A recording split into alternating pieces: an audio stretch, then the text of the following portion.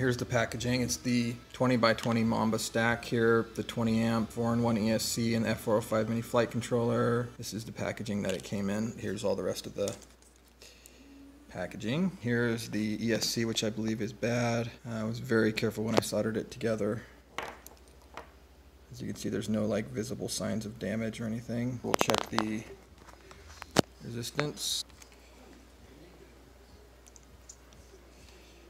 There's no shorts. When I plug it in, nothing happens. Should be hearing beeps from the ESCs. You can see the motors are just fine. Okay, so I plugged the flight controller in to the ESCs, which is also soldered up to my receiver and the video transmitter. You see the flight controller is working as everything else is powering up, but there's no tones from the motors or the ESC. So I want to show the ESC again. I was very careful when I soldered it. I covered it with tape. I went through with a loop and I looked at everything to make sure that there was no errors or solder problems or joints that shouldn't be there. Visually it looks fine, but as you can see, it's not working. Now we're going to plug it into Betaflight.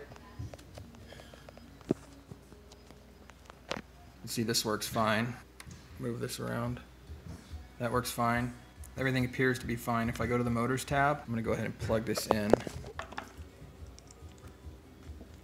ESC should be booting up, but they're not. Now that that's plugged in, I'm going to go to test the motors. And they're not spinning. Nothing's happening. Show you the configuration. I have it on D-Shot 150. All right, I'm gonna plug it into BL Heli configurator here. Plug it in. Okay, all good there. I'll go ahead and hit connect. And then of course you have to plug the batteries in, or the battery in to read the setup. So I plug the battery in. Again, no ESC tones. And I'll come down to read setup. It says reading setup finished right there. Nothing. Hit that again. It's not seeing anything from the ESC, and you can see it's plugged in, and the battery is plugged in too. I think just the ESC is faulty.